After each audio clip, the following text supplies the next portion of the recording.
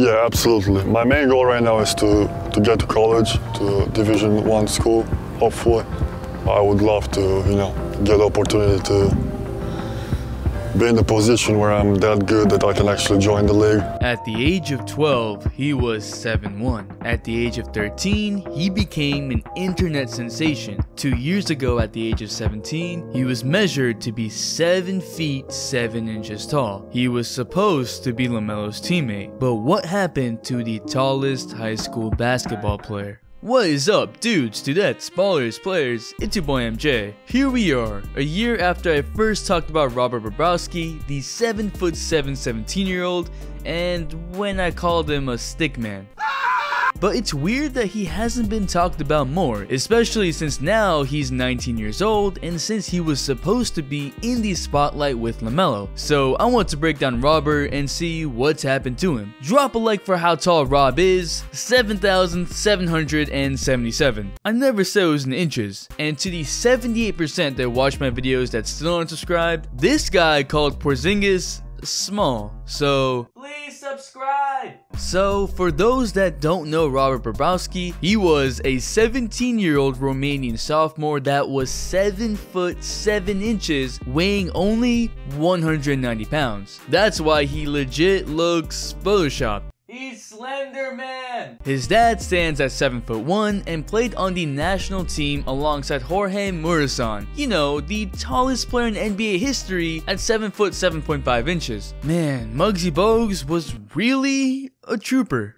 Robert's mom is 6'1", and so after numerous tests, it's been concluded that Robert's height isn't some disease, it's just some good old genetics. At the age of 14, Robert was recruited by AS Stella Azzurra, the institution in Italy that has produced amazing talent like Andre Bargnani.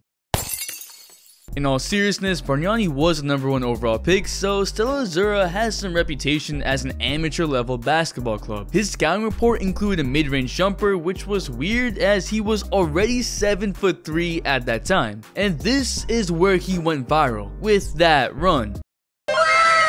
He can also dunk without jumping. In 2016, he transferred over to SPIRE Institute in Ohio with the main goal of putting on more mass. SPIRE is known to be a special training facility in high school that is $55,000 per year, more than some colleges. Yeah, a year ago, I made the statement that the tallest player in high school basketball was too small for the NBA, and that was because of his weight. At the age of 16 at 7'7", 180 pounds, there were some serious risks for injury, for exhaustion, and he would instantly break if someone backed him down. Putting on mass was the most important part of Robert's game. Rob's fees were covered through a scholarship, and so you would think that at top-notch facilities with personal trainers focusing on one goal after one whole high school season, that Robert would show some progress, right? He was 190 pounds. A lot about his weight is actually fishy. Some sources say he was 180 pounds when he joined SPIRE Institute, some say he was 185, and not everyone knows his exact weight when he turned 17 years old, whether it was 190 pounds or 195. The more important note was that Robert really wasn't putting on much weight despite being on a 5,000 calorie diet. SPIRE had him on a very different set of exercises, lowering his basketball practice to preserve weight while trying to work on all of his muscle groups. Rob has said that the goal was to gain 60 pounds by the end of high school and to initially start with gaining a pound a month. Keep in mind that because he's 7'7", his metabolism is through the charts, and so it's hard to maintain any weight he builds. 1 year later, and now Robert was 195 pounds at the age of 18. Again, not sure if that's the exact weight, but that was the most reported weight. It's not as if he isn't giving it his all. Trainers have said that he's fully committed to following through on the diet and lifting. He's eating constantly throughout the day, eating about 5 to 6 meals to hit that 5,000 calorie mark. He's lifting every single day. Now Robert was getting ready to play in his junior year alongside LaMelo Ball, and that's when news about him really resurfaced in November of 2018. No one had been really talking about him since March of 2018, so there was a gap of months before this news. Through videos by Overtime, time in max preps, we see that Robert is a fun guy. Teammates like him, he's humble, and he's learned to live with his height, looking at it as a blessing and not cursed. With LaMelo on SPIRE, people thought that we would get to see more of Robert because there would be more media coverage on SPIRE. The season goes along and there is a lot of coverage on SPIRE and LaMelo, but Rob doesn't even play. Rob didn't play in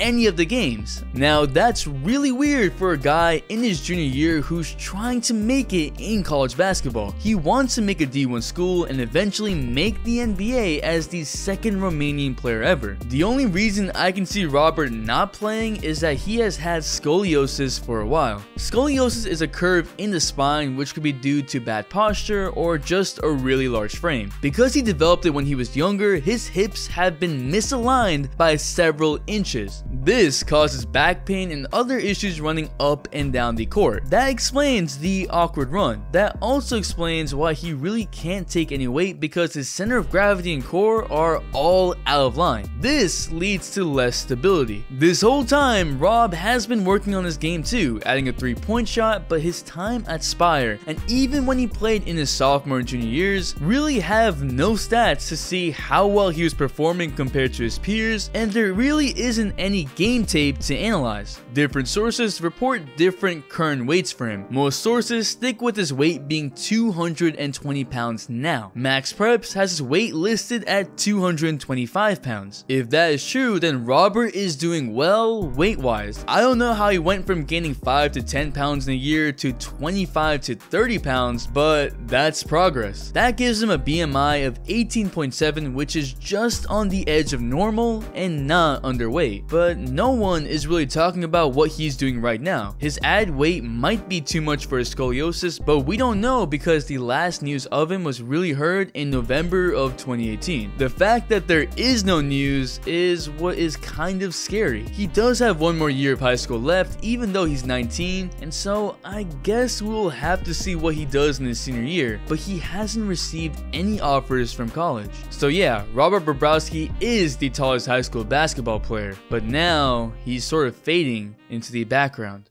But what do you think? Can Robert make a D1 college? Can he make the NBA? Drop a like for height so you can grow taller. If you stayed till this point of the video, you a real one. So the word to comment for today is just tall. So I know you here. The Instagram shout of the day goes to Charles Lewis, and the all-day notification shout goes to my boy. He's actually been in some of my very first videos if you want to check those out. A channel OG, Armand. Thanks for the all-day support. Make sure to bell for all your notifications, and if you're not a sub, hit that subscribe button, join the all-day community for more fire content, all-day support.